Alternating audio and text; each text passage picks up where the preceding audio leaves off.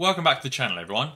Today, former CIA spy Robert Steele had some things to say about the AMC stock, and more specifically about market corruption in general. I've also got another video that I want to show you that shows that the SEC has supposedly been investigating dark pools for quite some time. Trust me guys, you do not want to miss this video, so stay tuned and let's make some money. But guys, before I dive into the video, I just want to give a massive shout out to the 2,700 of you that have currently dinged that notification bell, because you guys are always the first to watch a new video as soon as it's released. So guys, be sure to drop a like down below, subscribe to the channel and ding that notification bell if you haven't already, so that you don't miss another video just like this one. And now I want to dive straight in with the key information. So, let's hear what he has to say. We have it all. All of the illicit wealth in the world has been tracked by the National Security Agency for the past 15 years. We now know beyond a shadow of a doubt that Wall Street has stolen $100 trillion from Main Street with naked short selling. We also know that Wall Street has laundered $100 trillion in dirty money from trafficking in children and women and drugs and guns and gold. I could never tire of saying that 90% of the people in the U.S. government, the U.S. military, the U.S. intelligence community are good people trapped in a bad system. The secret intelligence community serves the deep state. It does not serve the American public. And CIA in particular has been doing torture, rendition and torture, drone assassination, regime change, helping to start wars based on lies, all because war and trafficking in humans and drugs and so forth are a profit center for Wall Street and the deep state. And once the president gets Benny into NSA and processes 100% of what we have at NSA, we have every single one of you by the balls. You cannot survive this. You have one out. The Truth and Reconciliation out is make the deal, mother, or you are going to die. Now, I don't want to address too much of what was said in the later portion of that video, but he did say at the start that the NSA has 100% confirmed that Wall Street has stolen over $100 trillion from Main Street. But what does he specifically mean when he says Main Street? Main Street describes the average American investors, small independent businesses and investment institutions, or the real economy. Wall Street represents the high net worth investors, large global corporations, or the capital market high finance. Therefore, he's basically saying that Wall Street has stolen over $100 trillion from regular people like you and I think it's time we take it back. This AMC movement is now more than just saving a single company, AMC, from bankruptcy. It's a sign of fighting against the system. It's evident that dark pool abuse is rampant in the marketplace, as is naked shorts, failed delivers, and everything else that has been discussed over the previous few months. It has been brought to the attention of the SEC, the DTCC, the NSCC, and everyone else in that political space. However, so far they haven't yet acted on our claims. They have been putting in place and suggesting new rules to deal with a potential market crash that will arise from over-leveraged shorts.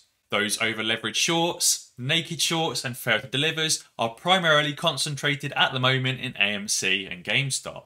I personally am still holding out hope that the DTCC and the SEC will bring down the hammer on them. They're just trying to put processes in place to minimise the fallout. However, this video here suggests that the SEC has been investigating dark pools for quite some time and still has yet not acted on it. Scott Patterson, let's start from the beginning. What are dark pools?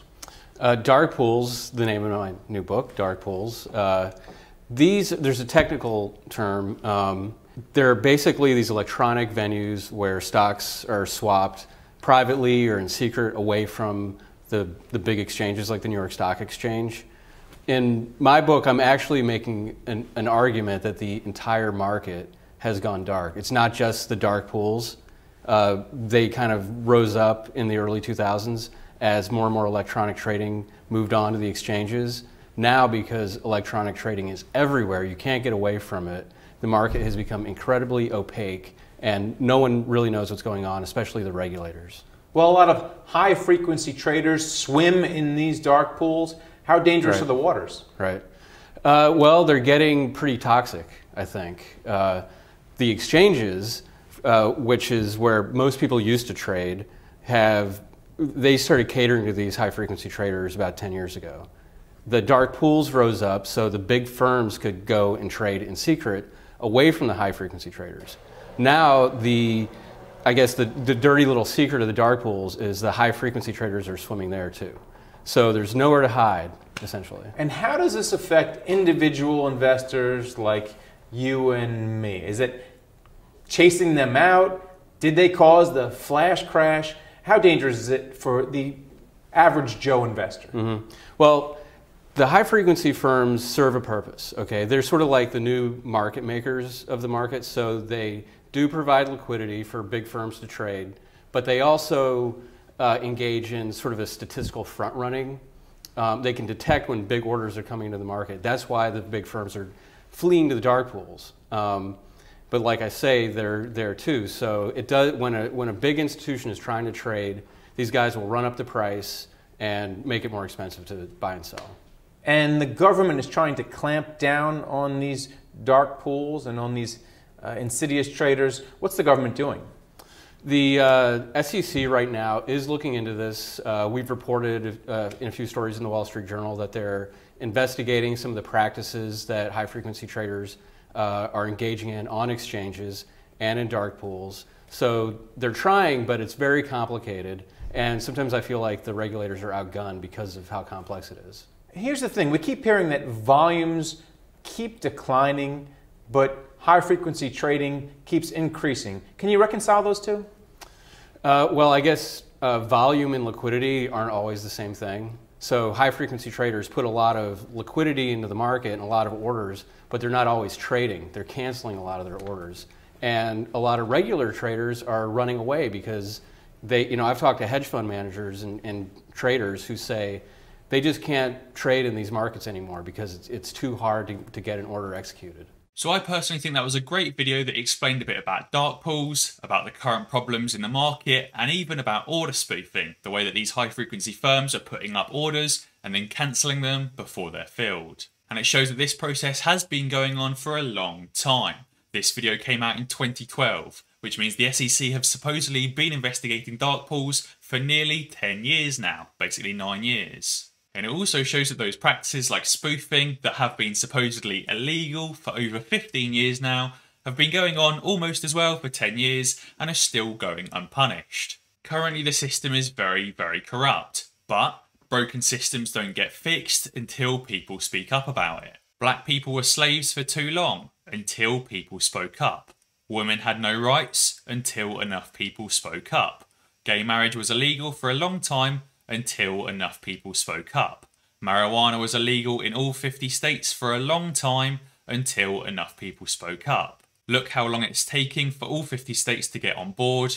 We're still working on this. People want to make financial markets fair and just, and now millions of apes are practically digitally rioting all over Twitter. People have had enough. So now apes and retail are doing what? Speaking up. Guess what? This too will take time. Therefore, it will take time for the SEC and the DTCC to bring the hammer down, but if enough people continue to speak out, it will happen eventually. Can't wait to say I told you so twice after the mother of all short squeezes.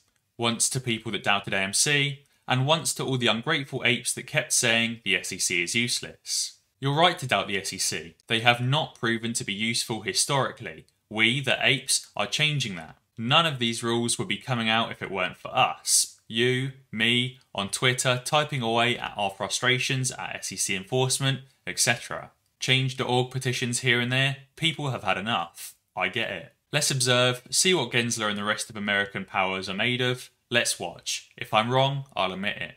So sit back, grab a cold beer or roll yourself a joint of some good gas, or both, or neither, and just relax, apes. AMC to the moon, I love all of you. Guys, be sure to let me know down in the comments below what you think about that ex-CIA spy talking about corruption in the market, and that video from 2012 about how the SEC have supposedly been investigating dark pools for nearly 10 years now. If you want to pick up some shares in AMC, but you haven't even yet signed up for a trading platform yet, be sure to sign up with Fidelity, because they don't sell your order flow to market makers like Citadel, who run it through the dark pool. Basically, Don't use Webull or Robinhood or platforms like that because they do sell your order flow to the dark pool. Although saying that, Webull is an excellent beginner investment platform. They've got great charting, news, option order flow, company fundamentals, they've got the lot. So if you want to buy any other shares in like Apple or Amazon or Tesla, Netflix, anything else, be sure to use the link down in the description below to get some free shares.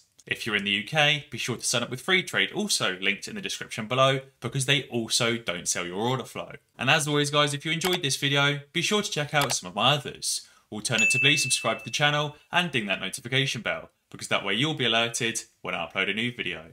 Cheers!